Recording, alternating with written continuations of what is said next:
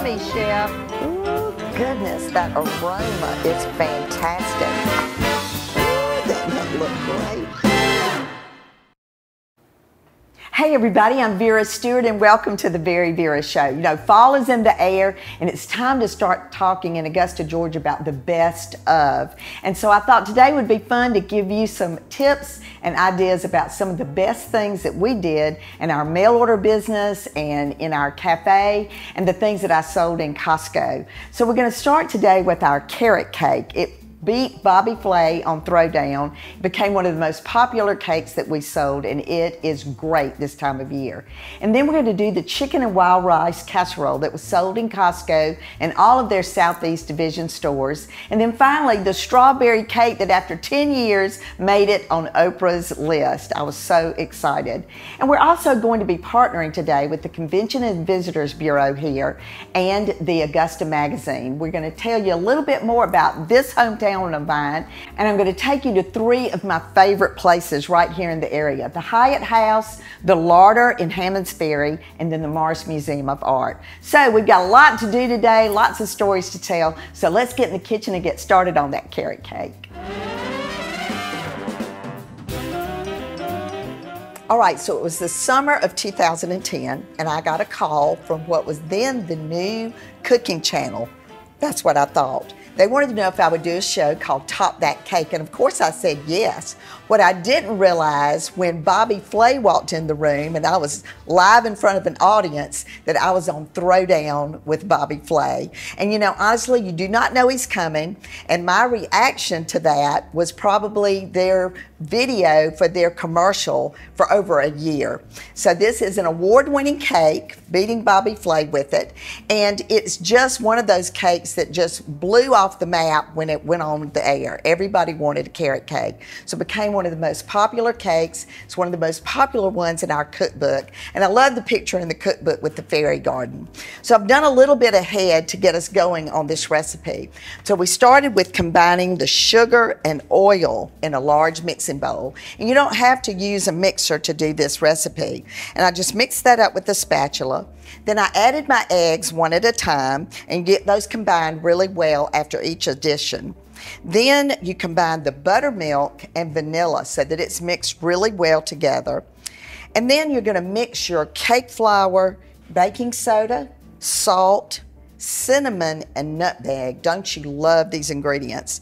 And then you will add your dry ingredients with your buttermilk, beginning and ending with flour into the mixture, and just get it blended really well. All right, so that's what I've done right here, and it's ready to put all of the other ingredients in it. So on the carrots, you peel them and you grate them by hand. And that's one of the reasons that the flavor goes through, because you really opens up that carrot and you get that flavor. And then you're going to squeeze your canned crushed pineapple and get most of the juice out. And then on the pecans, I actually love to chop those by hand. Just take my hands and just get those mixed together. And then coconut. So this is a scrumptious spice cake. And the fact that you don't have to use a mixer, this would be a great cake if you have a young person that you want to introduce the baking skills to. They can learn about mixing, they can learn about folding, they can learn about getting all of the ingredients measured in advance. It's one of my favorite ones to make with my grandchildren. Okay, once you've got everything incorporated, I've prepared my 9-inch cake pans with a piece of parchment paper in the bottom, but you can also use wax paper if you don't have parchment. Just lay the cake pan down and cut your circle. All right, so we're going to divide this batter evenly between the 3 pans. And I've probably done this so many times now that I know what it's supposed to look like, but you're just getting an even distribution. And I also sprayed the pans really well with my Baker's Joy. My oven is preheated to 325. And if you use the convection feature, then you can use all the different racks in the oven. If you don't have a convection, then you're going to want to make sure that you get all 3 pans on the same rack, or you rotate them halfway through.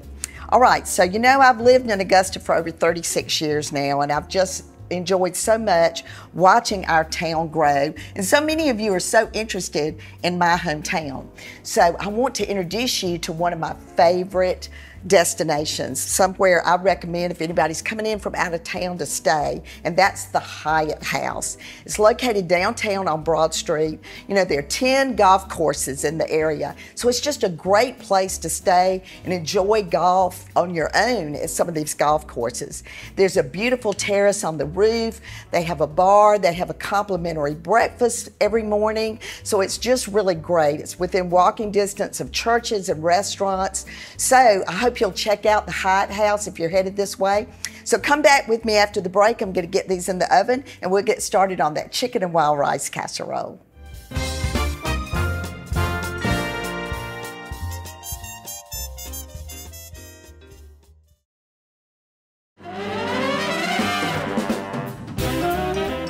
Welcome back, everybody, and if you're just joining me today, we are celebrating the best of Vera because we're celebrating the best of Augusta with the Augusta Convention and Visitors Bureau and Augusta Magazine, my hometown. So I'm so happy to share all of that with you. But this is another one of our best. The chicken and wild rice casserole was sold in all of the Southeastern Division Costco stores. But let me tell you something, it's not easy to get in there, and we used to have to travel to do the road shows and wear the white hairnets and pass out samples. As a matter of fact, at the time, our local news anchor, Barkley Bishop, was part of the VeryVera team, and she actually participated in some of that with us. So those are some fond memories. So we've done a little bit to get ready for this chicken and wild rice casserole. It was one of the best sellers in our company. But we started by getting the chicken ready. That's 3 large chicken breasts. I had water and chicken broth and a little bit of salt that I brought to a boil, added the chicken, and then you just put the lid on it and let it cook for 10 minutes. And then I love a casserole that you can really tell what the meat is. So make the chunks hearty so that you can really tell that the main ingredient is the chicken. All right, then the wild rice. So I love to use Uncle Ben's wild rice. And one of the things in the recipe that'll tell you clearly is that you want to throw away the seasoning packet. You know, you might want to use it to season some broth for another recipe, but you don't need it in this recipe. So I've cooked it until it's nice and fluffy, and I'm now ready to mix all of these ingredients together. So let's add the chicken into the rice. All right, then there's some crunch in this, which also makes this very appealing. We've got chopped up celery, water chestnuts, and you know, you can leave those off if you don't like them, but honestly, they really provide not only great flavor, but that nice chunk crunch when you bite into this casserole. And then of course your green peas. So you're gonna get all of the ingredients that you need there. So now let's get started on the sauce that goes with it. I really want you to use Hellmann's mayonnaise in this recipe, and I'm gonna add a little bit of salt to that because it doesn't have as much oil in it as some other mayonnaise do, and you don't want a bunch of oil in this when it cooks. So that was garlic salt, onion salt. Now I'm gonna add lemon juice, Worcestershire sauce, Dijon mustard, just a little bit of that. And then as always, I've hand grated my cheddar cheese. And we're gonna put some freshly cracked black pepper in as well. So let me give that a little stir. And then I've prepared my 9 by 11 or 12 inch pan with cooking spray. And you don't need a lot, but it just helps with the cleanup. Now I'm gonna add this sauce back in to the chicken and rice. And you know, this is such a great gift item if you need to take something to a friend. It also freezes beautifully. And if you freeze it, when you get ready to actually use it, I want you to bake it from the frozen state. Okay, so I've got my oven on 350 degrees. And you know, when we start thinking more about, you know, what makes Augusta a great place to visit, because, you know, so many of you are watching from all over the place, and I just love to point out the things other than golf that you can do when you're in the city of Augusta. So one of my other favorite places is actually right across the river in North Augusta, and it's called The Larder. It is a great restaurant. It's chef owned. They have small plates. They do dinner entrees. They do custom cocktails. They locally source everything that they do. And they also have live entertainment on Wednesday night. It's a really quaint neighborhood, so I really want you to visit that when you're in Augusta. So in Vera's Corner today, I'm gonna give you a little bit of tips on how to carve that pumpkin with Halloween coming up really soon. And then we're gonna get started on the now famous strawberry layer cake. So please come back with me in just a few minutes. I'll get this popped in the oven. Vera's Corner is sponsored by TaxSlayer. It's your refund, go get it. Carving pumpkins is a great experience for adults and children. Today I'm going to give you some tips on how you can make your pumpkin spectacular. When shopping for your pumpkin, buy a pumpkin with a green stem if you can. This indicates the pumpkin is fresher and has been handled less than others. To maintain the structural integrity of the pumpkin, don't cut the hole in the top or bottom, cut it in the back. Note, only do this if you're using artificial lighted side, not a candle. Scrape out as much of the stringy bits inside as you can, and then cover the entire inside with petroleum jelly. This will help keep the pumpkin fresher longer. Don't get rid of the seeds. Pumpkin seeds are perfect. They are a great crunchy fall snack. Have an idea of the design you'd like to create before you get started? If you are freehanding your design, use a dry erase marker so you can make edits until your design is right. If you'd rather not freehand, use cookie cutters for easy designs. Use a rubber mallet to push the cookie cutter into the wall of the pumpkin. When you're finished, cover the cut sections with the petroleum jelly. Place your artificial light inside and enjoy.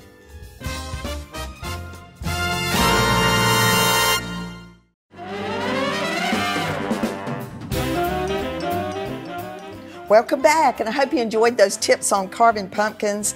It's just fun to do, and I hope you'll enjoy those ideas. All right, so another famous cake in our repertoire is my grandmother's recipe from the 1940s. And you know, this time of year, she actually made this quite a bit. And you know, the neat thing about it is I thought this was her recipe. I thought I was the only person that had it, and she was the only grandmother that made it. Well, as I did my research, as we were preparing to write the cookbook, I found out that everybody was making this cake in the 40s. That actually Jell-O had a lot to do with the recipe in the first place. So it does use Jell-O gelatin in the recipe, which makes it really unique. It also uses cake mix in here. So it's just a very unusual recipe, but really, to me, reminds me so much of my grandmother and my childhood. And so many of you may know that my mother passed away when I was 31. She was 65, about to be 66, of cancer. And over the years of my mail order business, in the month of May for Mother's Day, we always donated $2 for every sale of this cake to the American Cancer Society. We raised quite a bit of money over time, you know, for that cause, and I'm very, very proud of that. Another thing that makes me very proud is the fact that I sent this cake to Oprah Winfrey, y'all, for 10 years, and they always sent a really sweet card. In fact, she signed several of them, but on the 10th time I sent her one, she said, we're going to write about you in our May issue.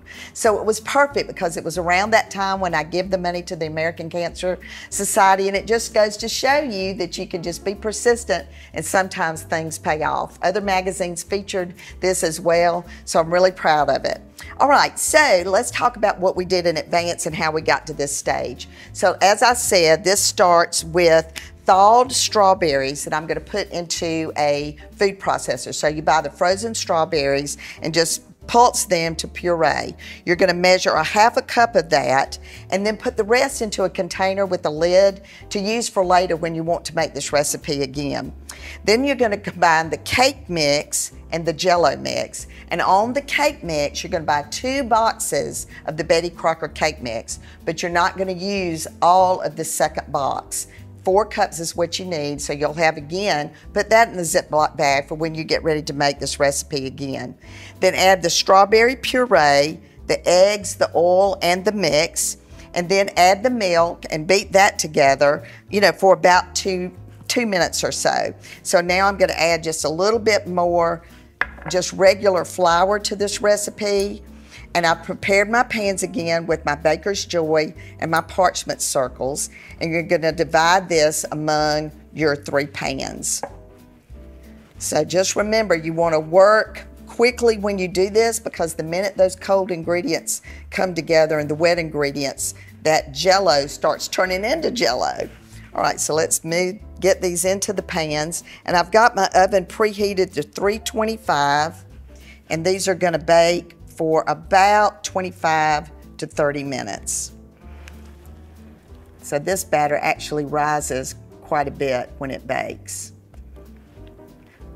All right, then after that, once these come out of the oven, you want to cool them.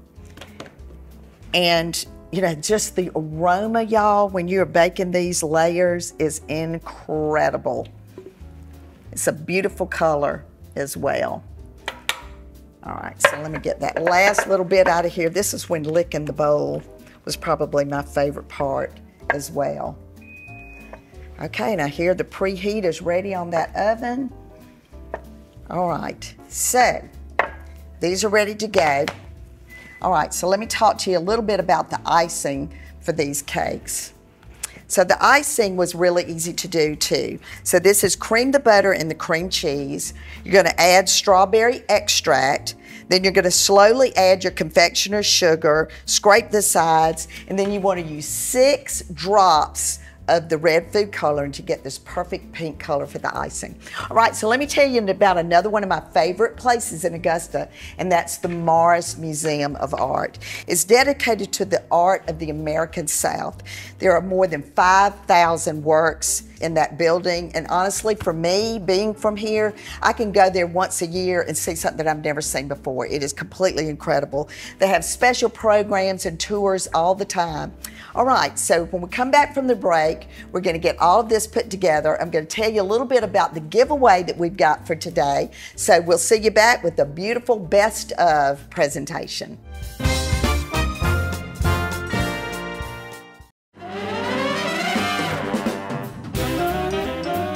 Welcome back, everybody, and we have presented the best of the years of VeryVera. I hope you've enjoyed today. I know I have. And all of the recipes that are on today's show are on VeryVera.com, along with many recipes that we've made over these 9 years of doing the show. So I hope you'll check that out. But let's walk back through what we did today, because it's been quite a lot of fun. We started with the carrot cake, beat Bobby Flay with that cake. His had marshmallow icing and ginger in the recipe. As much as I love Bobby Flay, I do think this was better, and so did the judges. So it just turned out beautifully. We iced it. We did a crumb coat with it that covers up everything. And one of the things I always love to suggest is to have a little bowl beside you where you can put the icing that does get some of the crumbs on it when you're doing the crumb coat. And then the finishing is the kitty swirl that I've talked about before, reminiscent of the days in our mail order company. It was the signature way that we iced every cake. And it just slices beautifully and will last for about a week in the refrigerator or in the freezer for 6 months. All right, then we did the chicken and wild rice casserole, and it just plates beautifully. Honestly, that and a salad, it's a meal in one. You can see that there's no grease in this casserole dish, just like I was suggesting. Any little bit of oil that's there is really part of your cheddar cheese. So I certainly recommend that as a go-to for if you need to take something to somebody, but it just worked out beautifully. And I'm using all of my beautiful silver and crystal today to really make this best of the best. And then finally, the strawberry layer cake. Just look at how it's iced. And again, you want to make sure that you put enough icing in between the layers when you're icing it so that it showcases itself when you slice it. And then To a cake this size, you can get about 20 slices out of that cake. It slices beautifully. That with some fresh strawberries really turns out great. And the flower design on the top was also part of our signature. All right, so we have a very special giveaway today. You know, everybody loved the one that we did last time, so it's back again. Come to Augusta. So come see us. Come see Augusta is the new slogan here, and we hope that our relationship with the Augusta Convention and Visitors Bureau and also Augusta Magazine will highlight what you can do with this giveaway. So we want you to go to all of our social media handles and also visit augusta.com/VeryVera weekend to learn more about the giveaway. All right, so the giveaway includes 2 nights at the Hyatt House, dinner for 2 at Larder at Hammond's Ferry, 2 tickets to get into the Mars Museum of Art, 2 tickets to the Miller Theater for whatever is going on when you decide to make the trip, 2 tickets to the James Brown Family Foundation Tour, and 4 other gift cards to make use of when you're in the area. So I hope you'll come back and join me next week. My special guest is Kelsey Burak. She's the latest champion of the Food Network's Chopped Sweets. So please tune in next week. Have a great week.